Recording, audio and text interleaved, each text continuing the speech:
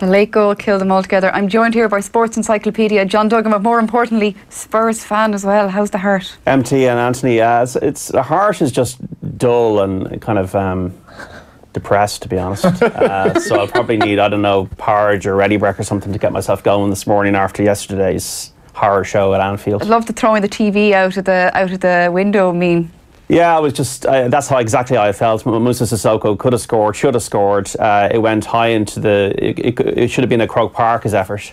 And then Dele Alli nearly chipped the goalie. And then Liverpool at the other end, Hugo Lloris, World Cup winner, makes a howler of mistake. Alderweireld bundles the ball home into the net, and Tottenham live up to the belief that I have of them as life's mirage. You know, you're walking through the desert, you feel like the water's getting closer every single year. You get there, and then there's just sand, and you're just wilting in the heat again.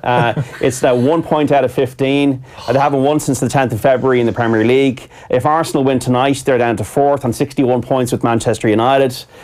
Chelsea be on 60 points, and now they're struggling. A team that nearly won the league 3 years ago in that battle with Leicester, that have been third as well in the league, that they're now 16 points off Manchester City. They were in the conversation for the title not so long ago.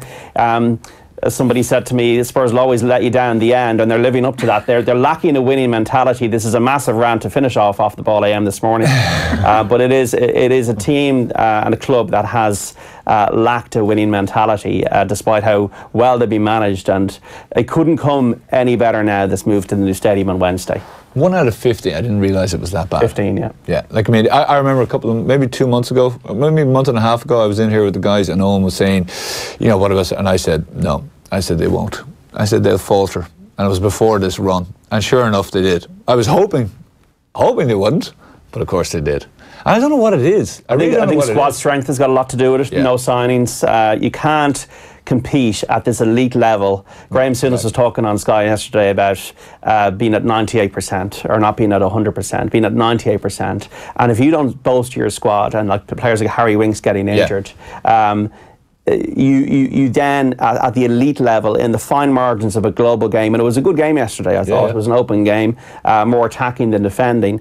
You can't compete without that X factor of a squad, and Tottenham have lacked the squad strength that other teams have had, especially Manchester City, who have that interchangeable squad. So it's a real concern. And Hugo Lloris, a World Cup winner, they've big decisions to make now. Does he drop Hugo Lloris, a World Cup winner? He's made 8 mistakes leading to goals since August 2016. I think the BBC were quoting that stat. And Paulo Gazzaniga has played very well when he's come in. Do you drop a World Cup winning goalkeeper who's made a howler, cost you 2 points, and possibly really help Liverpool in this mystical way that they keep on finding results in their title push? 2 points clear City now, and get into that stadium. I've been reading about the stadium and all the things they have in it and everything like that. So playing Crystal Palace on Wednesday, and just the home crowd, the excitement of a new stadium.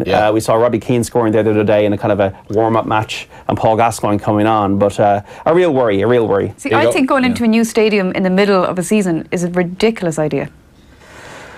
Well, it actually could be something that they need. There kind of needs to be a bit of positivity, I would imagine, around the supporters, and this will be a bit, because as bad as John is feeling here, you know, the ardent supporters there week in, week out. You can imagine, you know, after a run like that, 1 out of 15. So this at least will kind of deflect a bit of it, you know, into our new stadium. We get a win, hopefully, against Crystal Palace.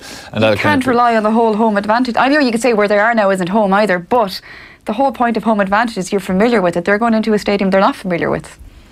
Yes, it is very, very strange. Like the stadium is extremely well designed. There's got a 17,500 kind of big section in the south stand, a bit like Dortmund's ground.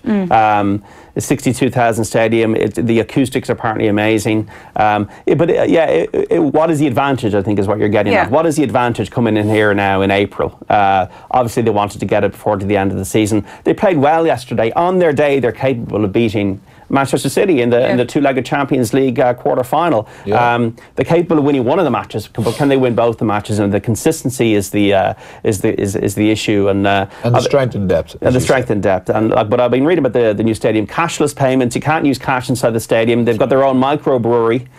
Which is called Beavertown, and the longest, I think it was the goal line bar, that one of the longest bars in Europe, like in terms of length.